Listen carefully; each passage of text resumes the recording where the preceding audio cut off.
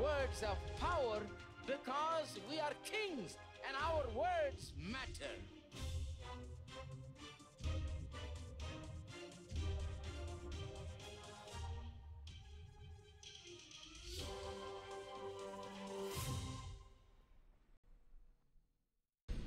God wants to use this kindness that He has shown us through the cross of Calvary to show forth His love to others. First of all, we need to understand it.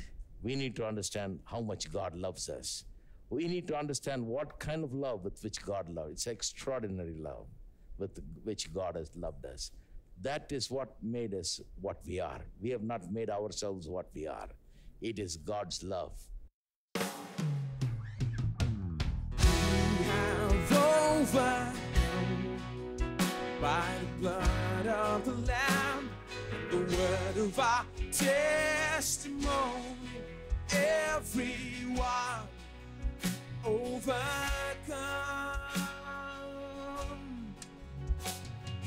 We have overcome by the blood of the Lamb and the word of our testimony.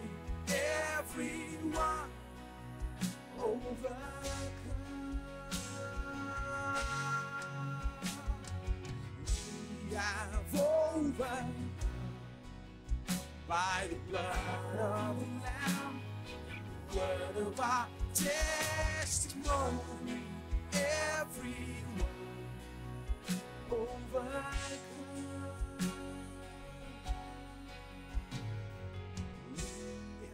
Over by the blood of the Lamb and the word of our testimony. Everyone overcome. Everyone, let's just sing that.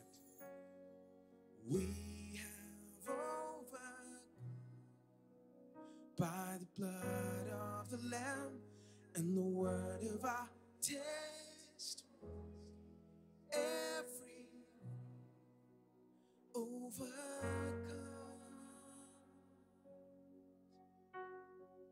We have overcome by the blood of the Lamb and the word of our testimony. Every overcome.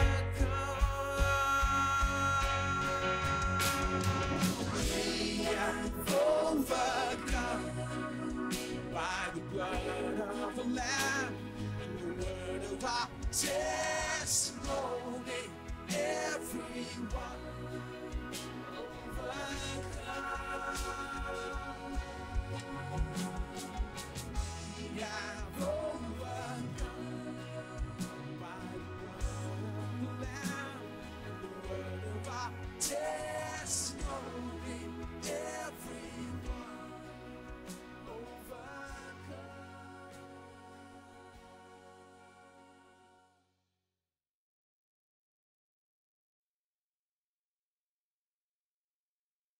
The two important things that could not ever meet have met on the cross of Calvary through Jesus Christ. Justice, that is mercy, which is love, and truth, which is righteousness, have met. And righteousness, which is justice, and peace, which is love, have met together, have kissed each other on the cross of Calvary through Jesus Christ. So, how does that happen? See, what God did was, He knew that He cannot apply His justice to us and at the same time mercy upon us, except in one way. That is, by bringing in a substitute. A substitute. Jesus is our substitute. He brings in Jesus. Jesus is the Son of God, second person of the Trinity. He brings in Jesus. He comes in the form of flesh. He comes into this world. He becomes the substitute for entire mankind. Now, this substitute is a very important substitute. None of us can be a substitute. None of us here can be a substitute.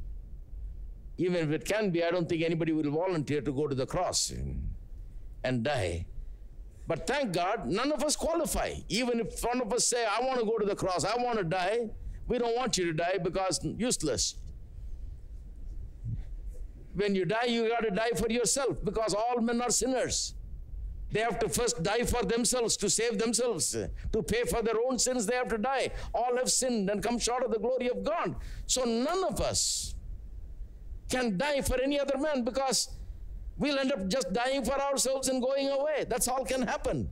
So somebody new has to come. Someone of whom you can say that he has no sin. That man must come. Here it says all have sinned. But there is one that has never sinned. There is no sin in him. That is Jesus Christ, the Son of the living God.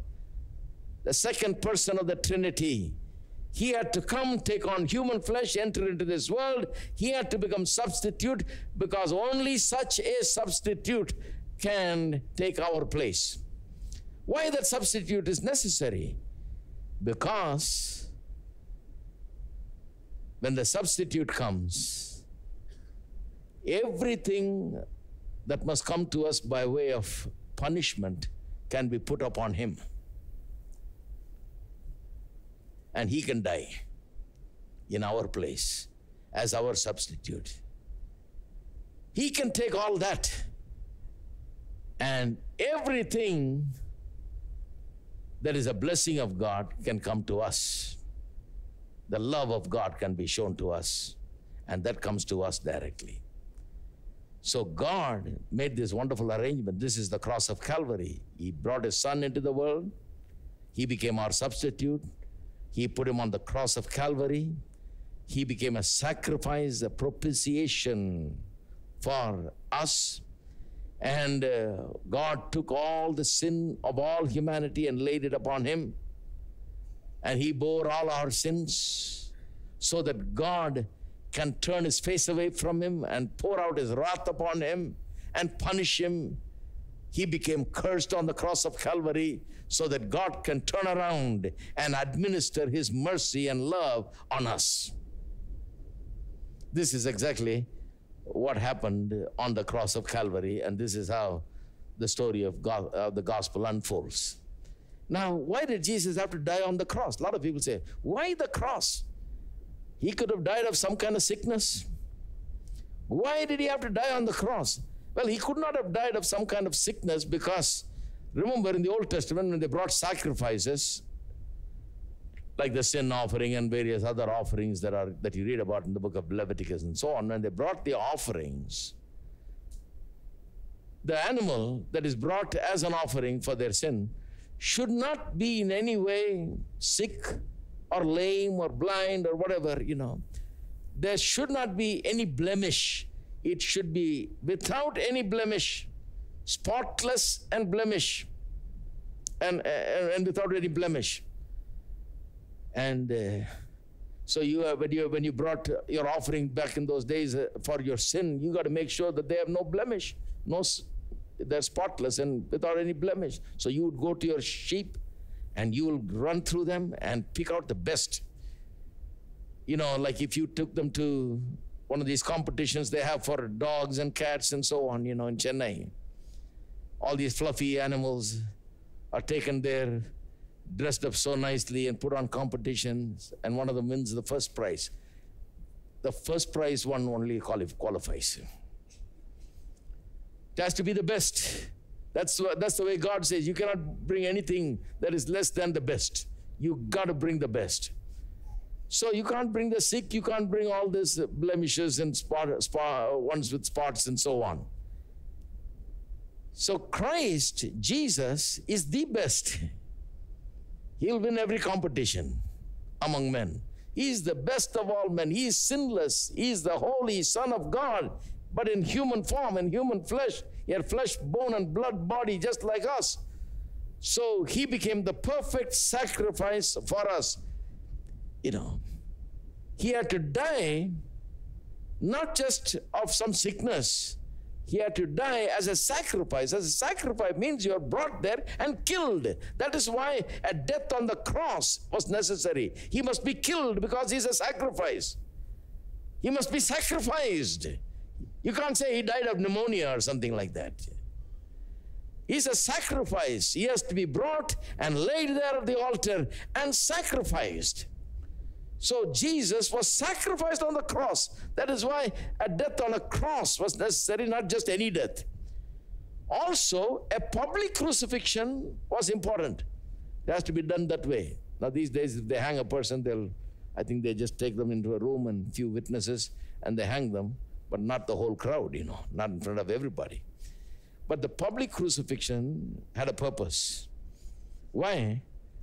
Because the fact that God hated sin must be displayed. How much God hates sin, how much sin is wrong, and what will happen to a person when he sins, what sin does to a person must be displayed in public. It is for all to learn. Therefore, Jesus had to be crucified in public because he bore the sin of the world. This is how God punishes sin. This is how God deals with sin. God hates sin. God is furious about sin. God is against sin. God pours all his wrath upon sin. God does not approve of sin. The soul that sins shall die. That must be demonstrated. That is why the public death. But in the Old Testament, when the people are getting ready to enter the promised land, God gave them a procedure that they need to follow when somebody is killed in that way. A criminal is killed that way. Turn with me to Deuteronomy chapter 21, the last two verses. If a man has committed a sin deserving of death, and is put to death, and you hang him on a tree. Notice the procedure, hanging him on a tree. Who is this person? He is deserving of death. That means he's committed a great crime and he must die. So, what do you do with him? His body shall not remain overnight on the tree. Notice this, when you kill him by hanging on the tree, his body shall not remain overnight on the tree, but you shall surely bury him that day. That means while it is yet day, you must bury him in daylight, so that you do not defile the land which the Lord your God is giving you as an inheritance, for he who is hanged is accursed of God. What God is saying is, this guy is a criminal, done very bad things. He deserves death according to God's law. See, the nation of Israel had God's laws. So he deserved death. If he deserved death according to God's law, then he is accursed of God. God hates sin. What he did must have been so terrible. That's why he's hanging on a tree. When you hang such a person on a tree for a horrible, heinous crime, you should not leave him hanging there overnight, because when you leave him hanging there overnight, because he's accursed of God, his curse might defile the promised land, the blessed land that God had given them, the land flowing with milk and honey. Don't leave him hanging there overnight, he says. Hang him there, but before sundown, bury him. They followed that. In Joshua's days, they captured 5 kings. You'll read about in Joshua chapter 10. Captured 5 kings. Come and reported to Joshua. Joshua says, wait, I'll finish the war and come. And he comes, and they kill him, kill the 5 kings, and kill them by hanging. And they hang on a tree. And by sundown, Joshua says, take them down and bury them in that same cave where they were kept. And they're buried in that cave. And when Jesus died, notice this, when Jesus died on the cross, when the evening had come, their exact phrase is used in 27th chapter of Matthew, I think, verse 52, I think. When the evening had come, that's very important. That means before it became dark, before nighttime, when the evening had come, Joseph of Arimathea went and asked Pilate for the body and took the body and buried the body in a new grave. Why? Because Jesus hung there carrying the sin of the whole world, considered accursed of God. This is exactly what Paul refers to in Galatians 3, and we all know Galatians 3. A lot of us don't know Deuteronomy 21. But Galatians 3 says, Christ has redeemed us from the curse of the law.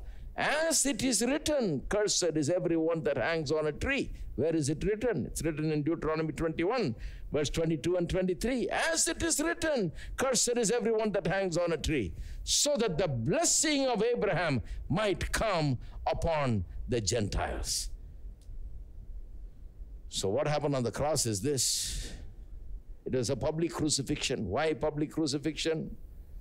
Jesus was condemned before the whole world. God is showing to the whole world that God condemns sin. Sin is punishable by death. We deserve death, that we deserve nothing less than death. But that death is now, that death punishment is given to Jesus. He hung there because of our sin. The world must see that sin is bad. The world must see that God hates sin. The world must see that sin has its punishment. The world must see that Jesus has become a sacrifice for our sins. That's why the public crucifixion. And not only should the world see that God hates sin, let me tell you something. The world also must see that God loves you and me so much that he will allow his son to die with such shame because of his love for us. This aspect you must never forget. God is not just trying to display the horror of sin and what sin deserves as by way of punishment. He's also trying to show his grace and his mercy. He's saying, look at how I punish sin, but look at my love. Because I love you, I have done this to my own son, to my only begotten son. I have done this. I have done the unthinkable, done what nobody can do. That's why Paul says, if he will give his own son he will not spare his own son, but deliver him up for us all to die. Will he not also give us all things freely? Romans 8:32. So there's the display of God's hatred for sin and God's love for you and I. But then finally, just look at the suffering on the cross. The suffering on the cross, first of all, is a physical suffering. Just imagine that his body was beaten black and blue. It became like a plowed land, the Bible says, torn everywhere. The whip they whipped him with had sharp lead hooks that tore into his flesh, tore his flesh apart. Then they nailed him, hands and legs, to the cross. And then they pierced his side, beaten him all over from head to toe. And he's hanging there. Just imagine him laying on that cross, his body rubbing, his body that's wounded, every inch of it torn, rubbing against that piece of wood, the cross, how it would have felt. Such agony and pain he felt, untold agony and pain on the cross of Calvary. But physical suffering is just a small part of it. The other suffering is emotional and psychological or mental. Why emotional, psychological? Because, for example, when you sin, we are all God's people, but we do sometimes do some things that are wrong, right? Well, everybody acts like they don't do anything wrong. When we do wrong, what happens? Immediately, guilt comes. You do one thing wrong, immediately you feel guilt. And as soon as guilt comes, what else comes? As soon as guilt comes, there is shame. And as soon as shame comes, there is anxiety. And after anxiety comes disappointment. And then you feel the hurt. You feel very bad. You feel discouraged. And you feel regret. See, and you feel the conviction that you've done something terrible, wrong. It's wrong against God. You're unable to sleep. You're tossing and turning. You're getting up and walking in the middle of the night because you cannot go to sleep. You are not hungry. You're not eating right because you've done something wrong. You feel so bad. You have a mental and emotional agony for the one thing or one or two things that you have done. One person, you have done it and you feel so much. Just imagine the guilt of billions of people from Adam all the way to the end is taken with all its other side effects of hurt, conviction, shame, agony, and the pain and the suffering of going through that, torturing your mind, all that was placed upon Jesus. Such heavy burden was borne by him. And plus, he's not a sinner. He's not like us. He's not an ordinary man. He has never sinned. He had no sin in him. He's pure as gold. He has never ever sinned in his life. He doesn't deserve any guilt. He doesn't deserve any punishment. Yet he had to bear all this, the sin of the whole world, and the guilt and the shame and the suffering that comes with it. That's a horrible weight to bear. Apart from that, thirdly, there is abandonment also. When he went into Gethsemane, all his disciples were told to pray for him. Remember, they went to sleep. While he was crying and sweating blood, literally, these people are sleeping. And then when they arrested him, everybody ran away. And when finally they caught Peter and inquired him, he said, I don't even know who this man is. I've never heard of this man. So you can see all his friends abandoned him. His disciples, the ones that he had with him all the time, trained and preached to them, taught them, and took them everywhere. They've seen the miracles. God used them wonderfully in many ways. All of them forgot and abandoned him. Finally, God himself abandoned him on the cross of Calvary. That's why he cries out, my Father, my God, why hast thou forsaken me? On the cross of Calvary, the cry of dereliction, of abandonment. He felt abandoned, that God has left him. Why? Because he carried the sin of the world, and God could not look upon him without looking at the sin. Therefore, God had to turn his face away. When he looked at him, he only saw sin. God turned his face away. And he had never suffered like that. Never suffered a moment of separation from God. Never suffered one moment in his life from all eternity past. He's been with God. In the beginning, he was with God. He was God. From the beginning, he was with God. Never had a moment of separation. But now on the cross, he felt it. Terrible abandonment. And finally, the wrath of God was poured upon him. The wrath of God was stored up like storing it up in a dam, all the way from Adam all the way to the cross. All the sins of all men were stored up like a dam. And all of a sudden they turned it loose, and waves of God's hatred and fury and animosity towards sin rolled over him, so that waves and waves of God's love can roll over us. God poured out all his wrath and hatred towards sin on him, so that he can turn around and pour out all his love on us. It is only after that he died, saying it's finished, and then committed his spirit to the Father. Now, why did I say all this? Because Paul says his kindness that he has shown us in Christ Jesus is so that in the ages to come, God can make his glory and grace known to everyone in the ages to come, in this age and in the coming age, now and for all eternity. God wants to use this kindness that he has shown us through the cross of Calvary to show forth his love to others. First of all, we need to understand it. We need to understand how much God loves us. We need to understand what kind of love with which God loves. It's extraordinary love with which God has loved us. That is what made us what we are. We have not made ourselves what we are. It is God's love. The psalmist said it right. It is his grace that has made him great. He was a shepherd boy, he became a king. He realizes that is his love, God's love and God's grace. And in each of our case, that's the truth, that God's love makes us what we are. And the world must know it. This age and in the age to come, everybody must know it. As they see us, they must see God's love because of the kindness that God showed us in Christ Jesus. Let's clap our hands.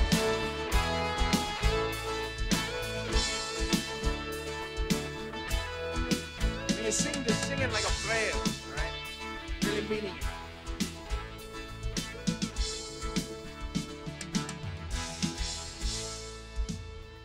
I'm here to meet with you, 'cause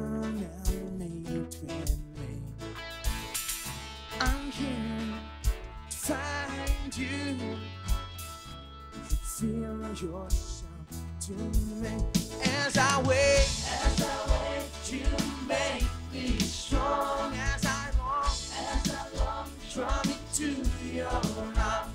As I stand and sing your praise, you come and fill this place. Won't you come and fill this place? Everybody, let's clap our hands.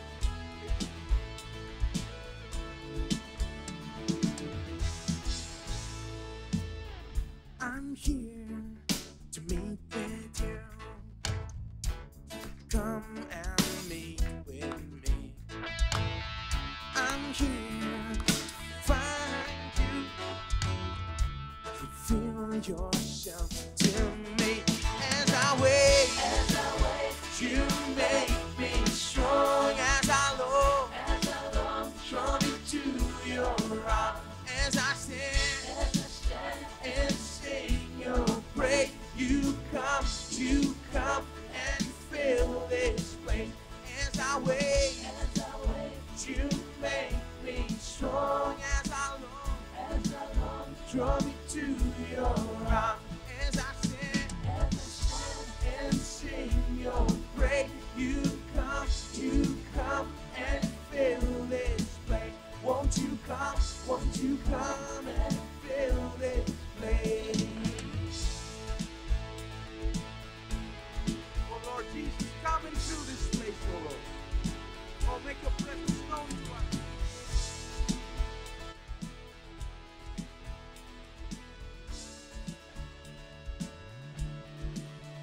As I wait, you make me. Everybody, as I long, draw me to your arms. As I stand and sing your praise, you come and fill this place. Won't you come and fill this place? As I wait, you make me strong. As I long, draw me to your arms. As I stand and sing your praise, you come and as I wait, you make me strong. As I long, draw me to your arms. As I stand and sing your praise, you come and fill this place. Won't you come and fill this place? Lord, come and fill this place.